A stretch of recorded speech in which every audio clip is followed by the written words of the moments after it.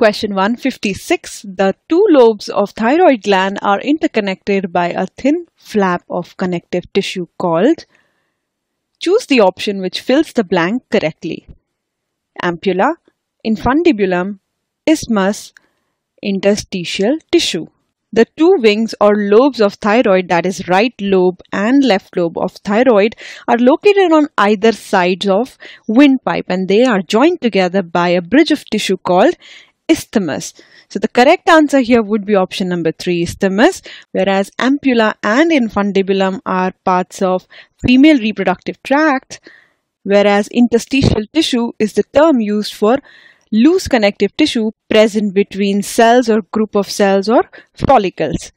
The correct answer is option 3, isthmus.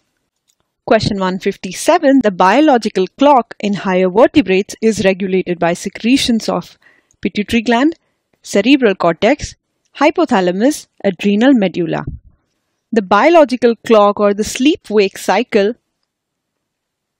is regulated by melatonin, and melatonin is secreted by pineal gland. But the secretion of melatonin is regulated by hypothalamus.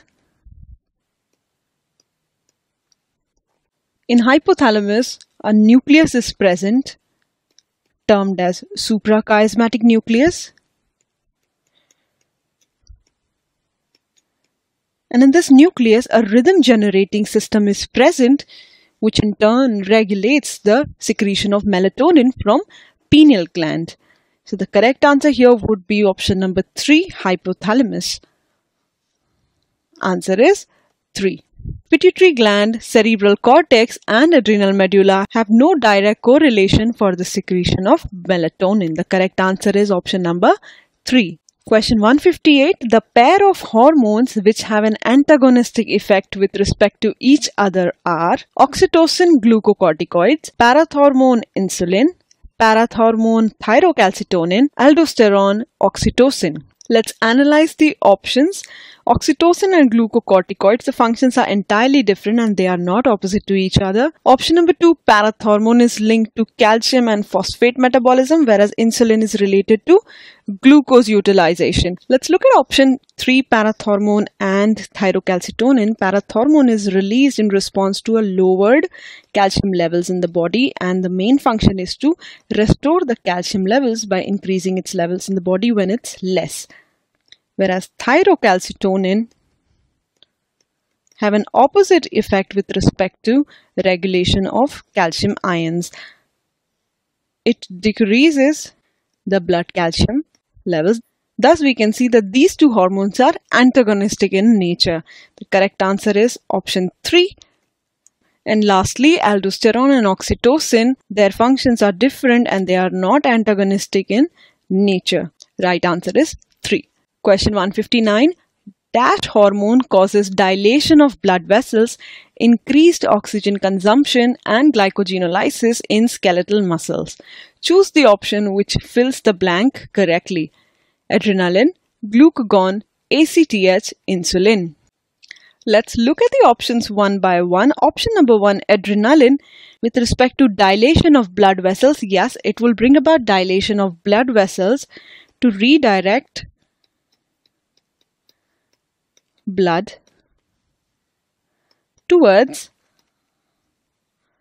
skeletal and cardiac muscle.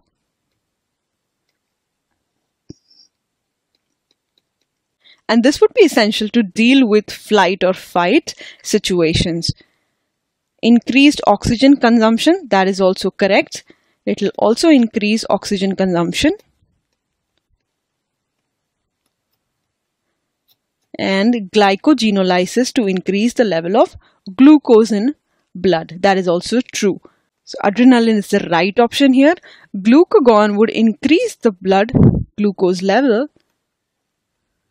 but it has no role in dilation of blood vessels, whereas ACTH released by pituitary would regulate the release of cortical hormones from adrenal cortex.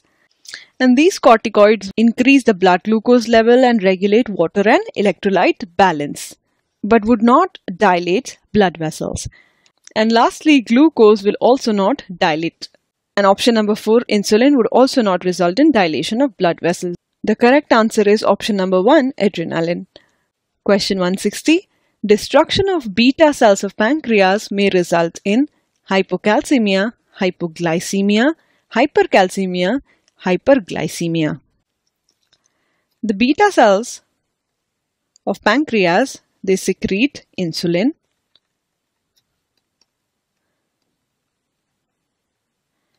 And insulin increases glucose utilization within the cells. So in the absence of beta cells, means when they are destroyed, the insulin levels would decrease. So when there is deficiency of insulin, the glucose utilization would also go down.